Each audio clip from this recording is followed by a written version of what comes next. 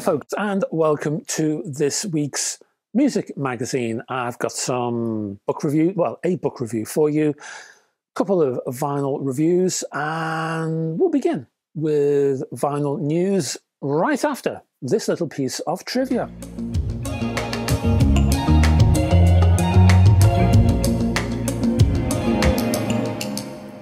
Okay, trivia. Well, I'm going to go love and marriage for this next trivia question, and it includes a question on the Beatles. Here we go. A simple, short question for you this time around.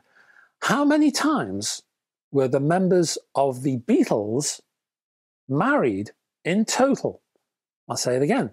How many times were the members of the Beatles married in total? Have a little think while you watch this video. I will tell you the answer at the end of the video. Until then, over to the magazine.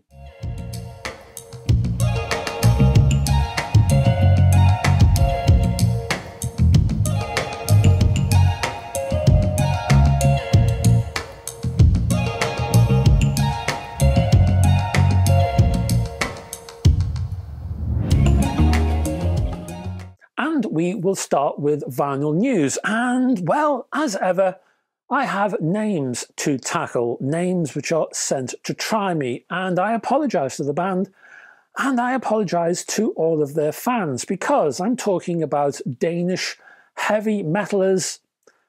Slaegt? I'm trying my best, folks. I think it might be Slaegt. Tell me if I'm wrong. Tell me how to pronounce this one. Anyway, that band, whoever they are, offers a new gatefold. It's a 5-track album. It's on Century Media. It's called Goddess, complete with growly vocals that contrast with a surprisingly classic guitar-based rhythms. Also from Century is this, well, intense, cold slice of Belgian black metal from, again, Wiegedood. I think it might be Wiegedood. The album is called There's Always Blood at the End of the Road, a rather upbeat and sunny title, which starts in extremis, dips for an occasional breather, and then you're back into the madness. Next up, we're looking at a couple of reissues from the UK audiophile outfit Demon. The band is Northern Uproar, and we're looking at 2 releases on clear vinyl from that, well, energetic, bright and poppy Brit pop outfit from Stockport. The releases include the 1996 self-titled debut, featuring the singles Roller Coaster, From a Window and Living It Up. Also check out the follow-up LP, Yesterday, Tomorrow, Today, from 1997, which was also the group's final LP and includes the singles Anywhere You Look, A Girl Once Knew and Goodbye. Next we're going to Norway and Oyvind Holm's neo-psychedelic singer-songwriter outing, The Unreliable Narrator, from Crispin Glover, and I will put a link below in the description if you want to check it out, and I will do that with all of the sort of non-major imprint or non-major labels. I will list them down below if you can't find them. This particular one features a CD, but also a bonus 7-inch single.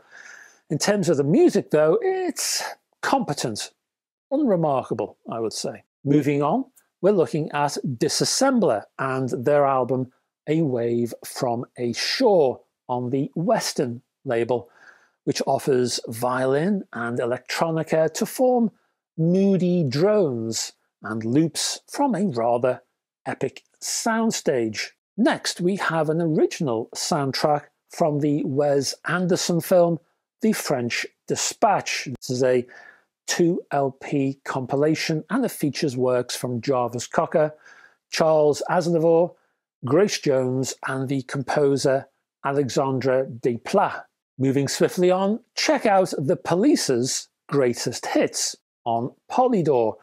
This one has had lots of love and attention. It's been mastered at Abbey Road at half speed, and let me tell you, half speed is well worth the effort. Gives you an awful lot more in terms of sound quality. Resplendent in a rather nice gatefold and spanning 6 tracks, this one gives you 2 discs of goodness.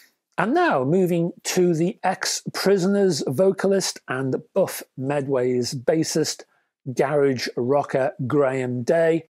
He has released his solo debut and it's called The Master of None. This is a Bandcamp release on Countdown Records. And again, I'll put a link down below. And there's something distinctly humble pie about this particular one, I would say. Now on to Damian Lazarus, who has released an album of experimental electronica using Chinese instruments recorded in Bali and inspired by the documentary film Beijing Spring. That one is on the Secret Teachings label. Finally, brothers Peter O'Doherty and Reg Mombassa, they were the founder members of the band Mental as Anything. Both are here under the title Dog Trumpet via the albums River of Flowers from 2010 and Antisocial Tendencies from 2007. Quirky, idiosyncratic, and slightly whimsical. There's a bit of folk here, there's a bit of country and psychedelia, and lots of other things. It's an appealing sonic stew. And that's your lot in terms of vinyl news. Let's get straight into the vinyl reviews.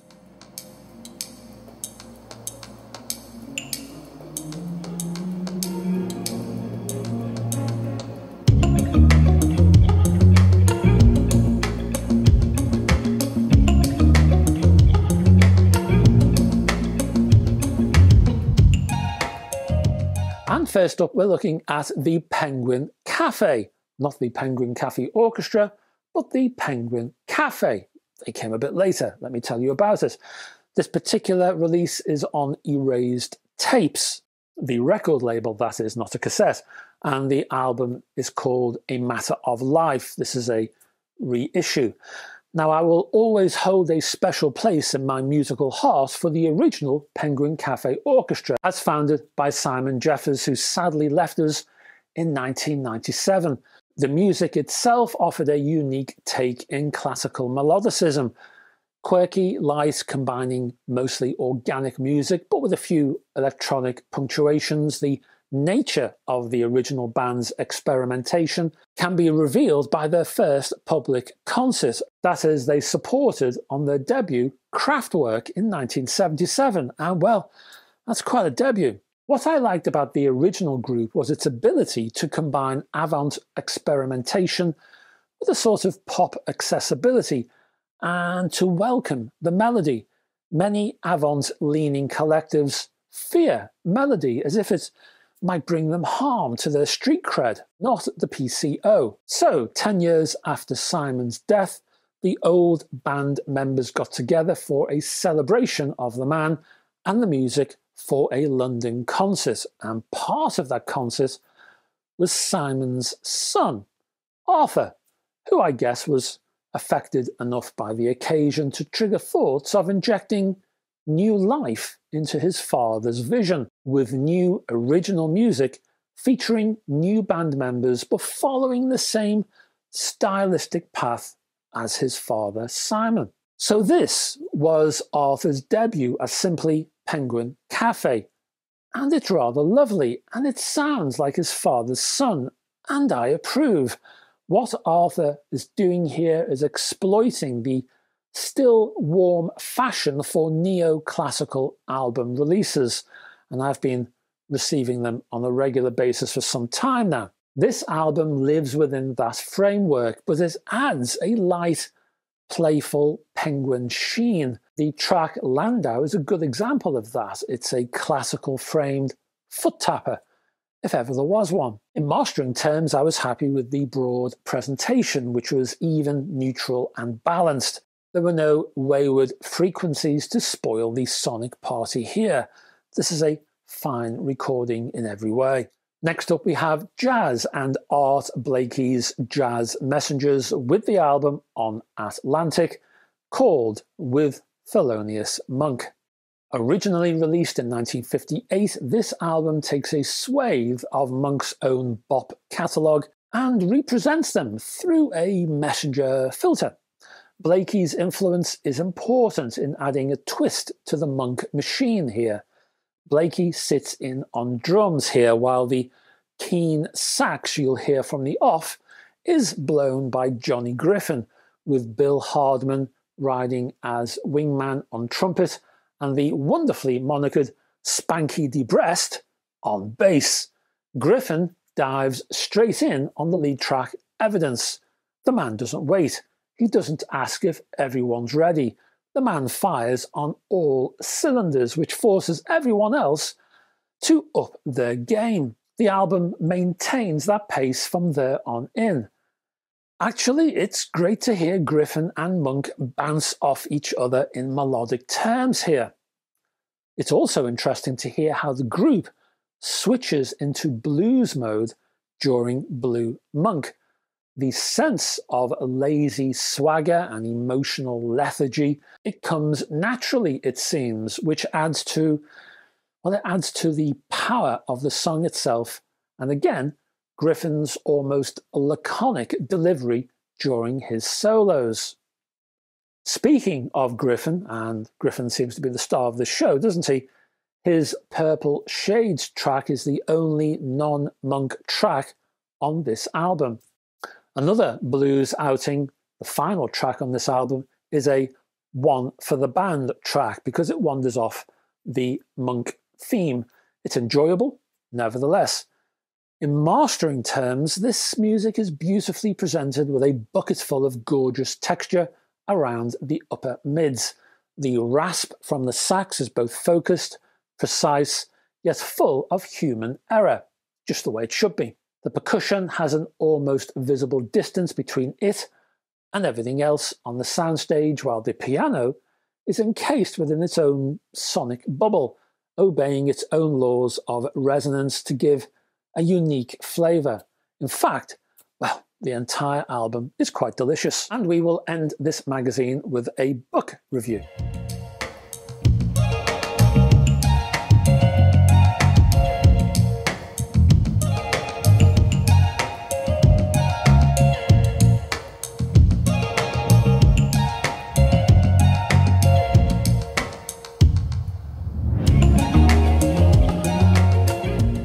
Called The Light Pours Out of Me, the official biography of John McGeoch. This book is authored by Rory Sullivan Burke, published by Omnibus for the price, last time I looked, of £20, and you get 259 pages. Now, not everyone will know John McGeoch.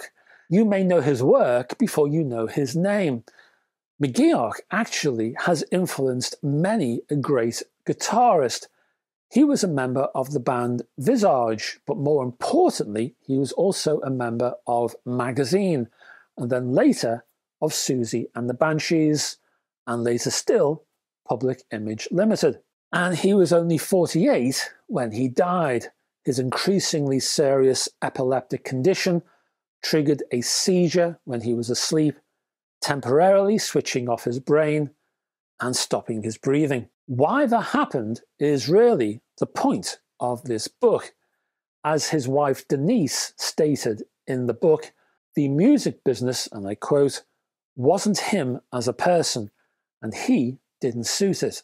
This book remains fascinating, though, both in personal terms as it relates to McGeoch, but also in broader cultural terms as it related to the music and the bands of the time. Thus, this book is awash with original interviews from the likes of Susie Sue, Howard Devoto, and Johnny Marr, to Peter Hook, Billy Idol, and Keith Levine.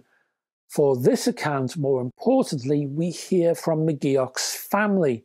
It's his family who declared that McGeoch fell into music. He could, and for his personal well-being, possibly should, have done many other things in his life.